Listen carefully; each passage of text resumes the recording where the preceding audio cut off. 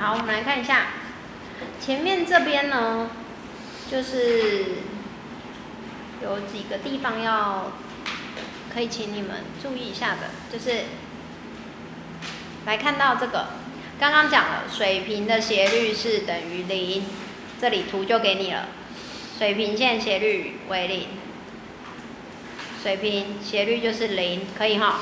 往右上，你们可以标一下，这个图形是往右上走，斜率是什么？大于0 ，OK。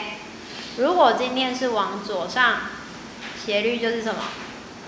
左上斜率就是小于0，可不可以？好，然后像我刚刚讲的第4个，就是如果今天是铅值的，斜率就是不存在。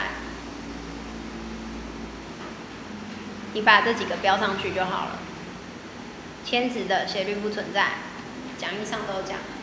再记一次哦，水平斜率是0，右上斜率大于0，左上斜率就是小于0，铅值斜率不存在。好，那有一种考题啊，请你们补充在旁边，就是它给你很多条线，比如说它给你 L1、L2、L4、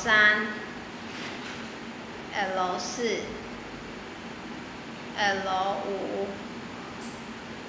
L6，考试的时候就给你这么多条，请你去比较这6条的斜率大小要怎么比，你就会应用到刚刚的观念。来，先讲，一定是先找斜率是正的，斜率正的话是不是这2条？因为往右上走，对不对？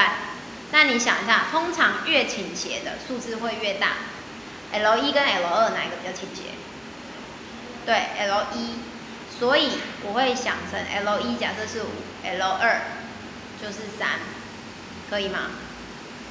等于 L1 如果是5，斜率 m 就是斜率嘛，斜率是5的话，它的斜率就是3，正的。然后铅值的 L4 是不是不存在？就不用比，可以吗？然后再来呢，水平的是 L3， 斜率是不是就是0 ？L3 M3 斜率是不是就等于0？好，重点来了，那如果是负的呢 ？L5 跟 L6， 来，我先教你们先判断哪一条比较倾斜。5跟6哪一个比较倾斜？5比较倾斜，所以它数字比较大。6数字就比较小，总之越倾斜的数字就越大，但是问题是它是负的，所以关负号。等你把这个写好之后，大小就可以写了。M1 是不是大于 M2？ 大于什么 ？M3 大于，不是大于 M4 没有。5跟6哪一个比较大？6，所以是 M6， 再来是 M5， 这样有没有问题？可以把这题抄起来。在你们抄之前呢，还有一个记法，等我一下。还有一个记法是，有的人是这样子记的，它是以0为主，对不对？